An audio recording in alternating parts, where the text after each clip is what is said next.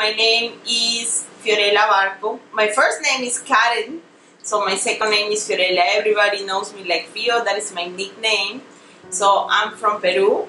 I'm especially from the city of Arequipa, that is in the south of Peru. It's a special city. In Peru, for 10 years, I used to own 2 restaurants. But the situation there started to be really hard.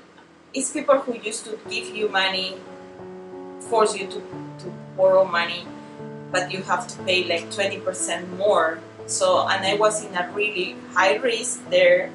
So one day I decided to sell my restaurant for nothing, a really cheap price, to pay everything, but to sleep good.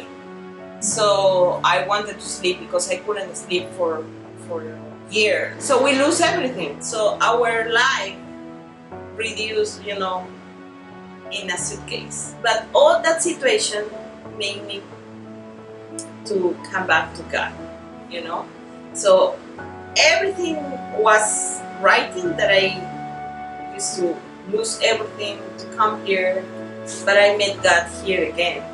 That is the most important thing. Is like I recognize that He was my Lord, and He was doing everything that happened to me was because I was far away from Him. So I asked Him for my asylum here for me and her. So we are working on those things because it's really hard, the situation. Actually, in my country is really, really hard.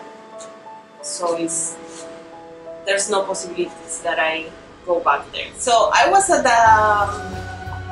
working hard in my work in Marco. Told my boss about my situation in that moment, that I was looking for a place, but it's hard because I don't have credit, I didn't have money. I was just looking. So I was in a hard situation, and she told me, are you praying? So you need to do that. You need to be close to God, and don't worry. So somebody will do something for you. So don't worry.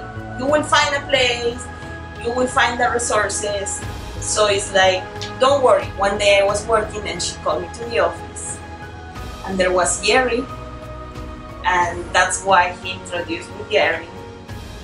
And the next day, I was super connected with the church. I can go to the church, or somebody from the church, and they will hug me and take care of me. I feel protected. So God put the church, put people, put angels around me, so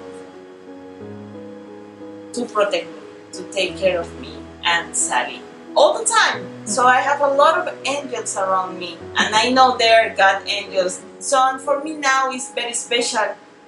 So to share that, that's why we are doing that things to serving other people, because God did many things to me.